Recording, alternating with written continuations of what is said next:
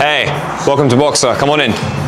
Watching all these shit just brought down to the goat. If I can't decide, I'ma probably get both. We done celebrate, but right now I'm a toast. Resurrected ghost. My name is Rez.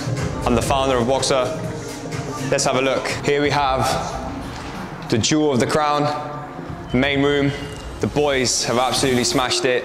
We relocated our turf and put a custom turf down the middle. Binary racks that are incredible for having that extra versatility of having more racks and rigs if we need it, which has also given us a tremendous amount of space because obviously these can fold into the wall, which means that this area over here now can be utilised a lot more. Then you come to the main big boys of the room, the Samsons, which are, in my opinion, the best looking things in this whole room. We've gone for the big upgrades on there. We've got the weight stacks on here, which is a pulley system that's incorporated within the rack, which is super useful. This is the compact, so we've gone for the smallest possible footprint that we could possibly have.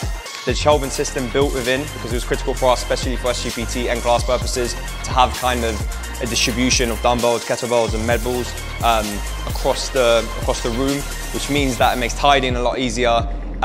If you're training a client or a group of clients, you essentially have a self-contained pod.